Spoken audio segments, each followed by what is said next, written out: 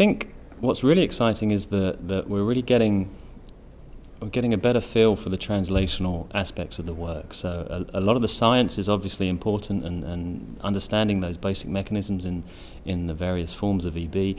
But now those researchers who have been in the field for some time are really thinking about how to deliver those basic research findings to the patients. And it's not a straightforward, very quick delivery. These things take time, but I think this conference in particular helps you understand the steps that you need to take as a basic researcher to eventually deliver that clinical translation. All the different therapy development projects are very interesting. Also because we now know much more about mechanisms of disease, and we have found new targets.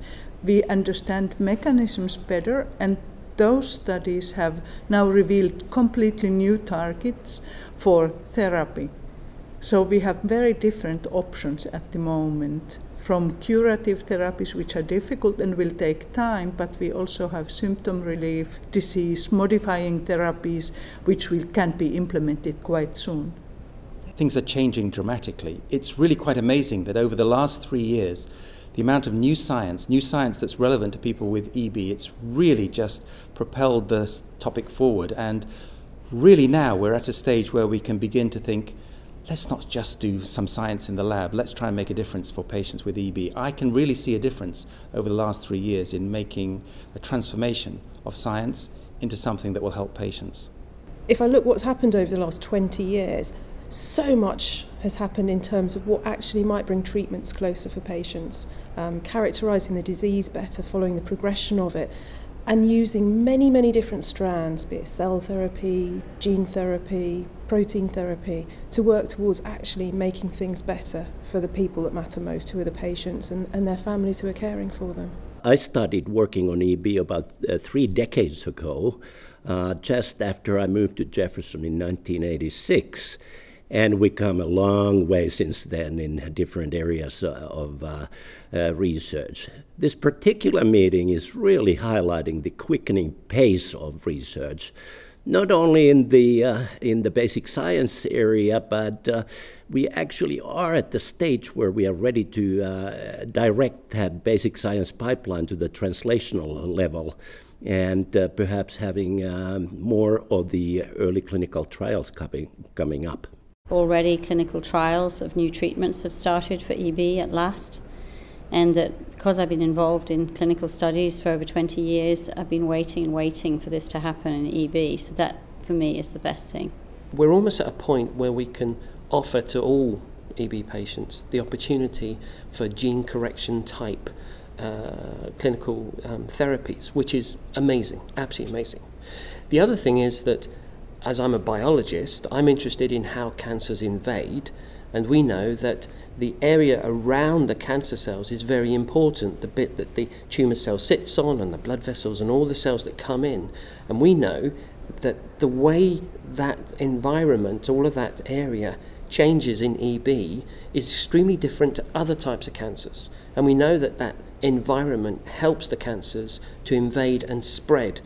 And we are finding more and more about the biology that makes me think we're going to understand that in the next 3 years, so that in 3 years' time, perhaps we're talking about new therapies based on targeting the environment around the tumour cells to stop them actually invading. I think the most amazing thing I've seen at this conference is the work that everybody is doing on the less obvious problems of EB. So there's a lot of people that are looking into the different, the more complex things that happen. But what the patients need now, actually, yeah, I think there's a lot of progress in that. Thinking of the use of cell therapy for recessive dystrophic EB, and groups like Professor John McGrath and like Professor Jacob Toller have shown how mesenchymal stem cells can have a powerful impact on skin regeneration. Also, we don't understand the full story at the moment because the clinical data are only preliminary in terms of mesenchymal stem cells.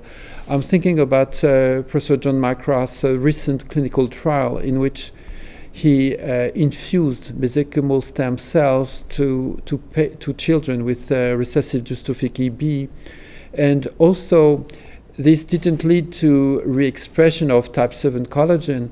This led to a significant improvement in the condition, in the general condition of the patient, with reduced skin inflammation, with reduced pain and itching, and children started to be more active, to run, and to show evidence for a better comfort. I remember back when that was just a pipe dream, clinical trials, and now it's happening and it's a reality.